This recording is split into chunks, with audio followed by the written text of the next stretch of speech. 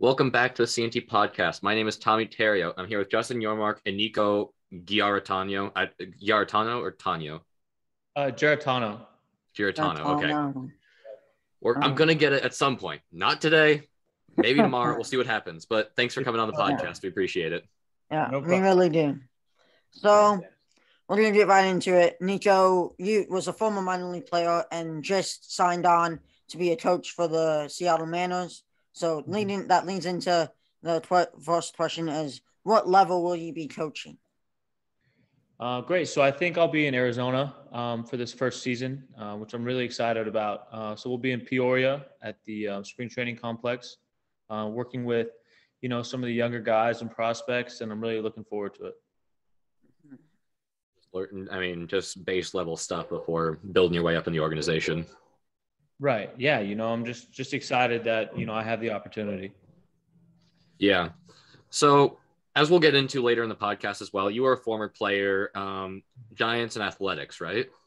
Yeah. I was signed by the Giants, drafted by the Giants in 2017, released by them in 2019, and the A's picked me up as a free agent in 2019. Yeah. Mm-hmm. So, how does that influence who you are as a coach? How you teach the players that you help develop? Definitely. I've always known that I wanted to coach. My dad, he's been the coach at University of San Francisco for 26 years. So, I've always had that experience and that thought in the back of my mind. So as I've gone throughout college and my life, I've always just tried to pay attention to things that I've liked and things that have worked for me. Same when I got to the minor leagues, play for different managers, different coaches. You kind of just pick and choose what works for you and what you want to pass on. And then, now that I'm switching gears to a coach, I have that kind of information gathered. And I'm still doing my homework every day, videos and all of that, and trying to figure out, what really works for players. So as you've been saying, is you've grown up being around a coach in your life. So being around that at a young age, what do you think is what will you be focusing on with developing the man as young players? Yeah, I think understanding that development takes time. Just being patient, just like with your podcast, you figure stuff out as you go. It's going to be different now than it was when you first started. So just focusing on taking it one day at a time, and getting better each and every single day. Yeah, because you're not just going straight to the majors. That's just nobody's career progression is going to be like that. Just have the patience to. Mm-hmm. Definitely. And, a lot of kids sign young, and they go straight to Arizona. So there's some 16, 17, 18-year-olds that are really going to have to take time and develop. But, they have a ton of talent, ton of skill, and, they just need that experience. Yep. They just need you have to wait. You'll get your chance in the sun. Yeah. The big thing about baseball is it doesn't happen overnight. It's definitely something that takes time and you have to be patient with. Absolutely. Yeah, great point of view. So we got the Giants, we got the Athletics, the Mariners organization. Talk to me about that. That's just doesn't seem to have that much correlation.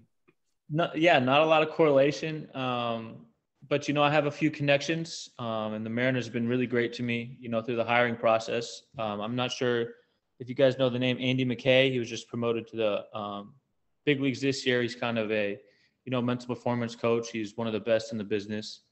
So I got connected with him, went through a few interviews, and here I am today, and I'm thankful for that. Yeah. There you go. Yeah. Yeah. So being hired to be a coach, being your first year coaching, what do you think is the most important thing to focus on for a young player's game to develop? Good question.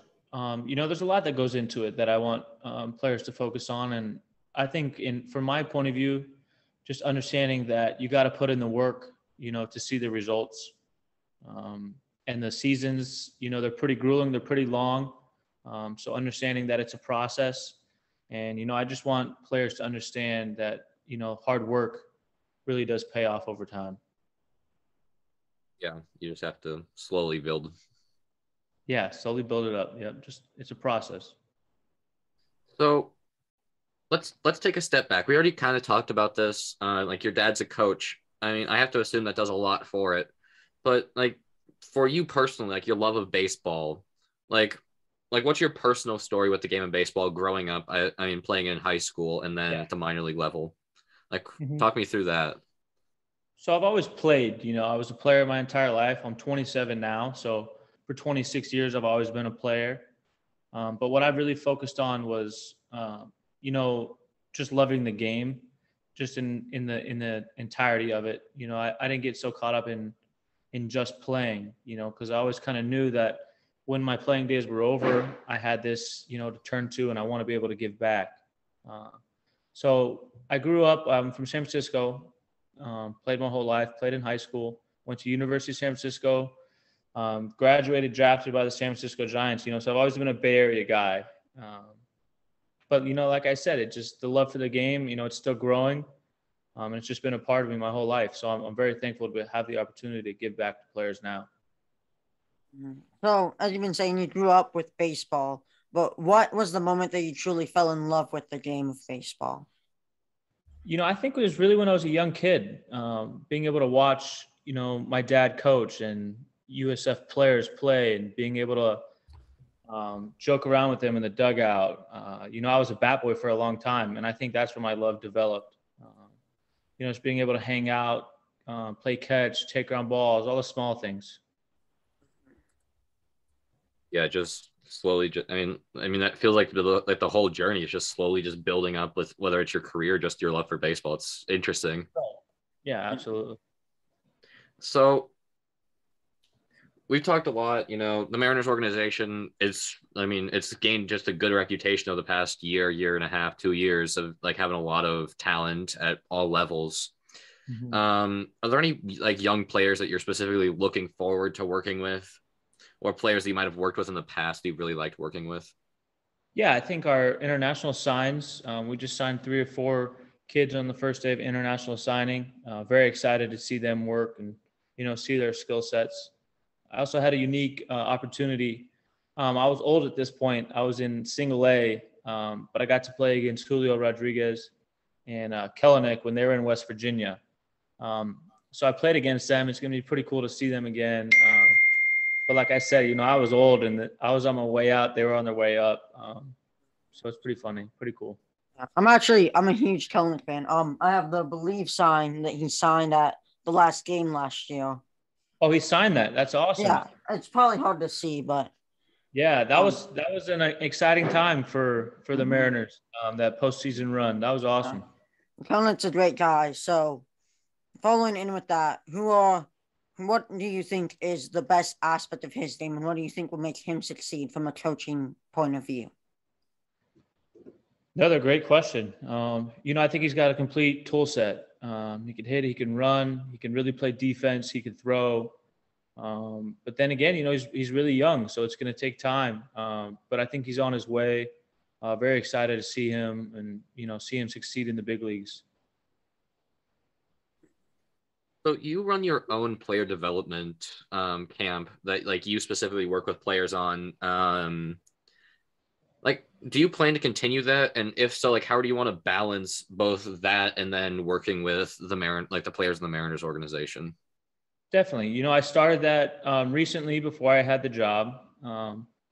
And, one of the unique things about baseball is it's a 6 to 7 month, job. So I'll be gone and I'll be coaching with the Mariners for 6, 7 months, some camps over the off season. And when I'm home, I'll be back in Florida.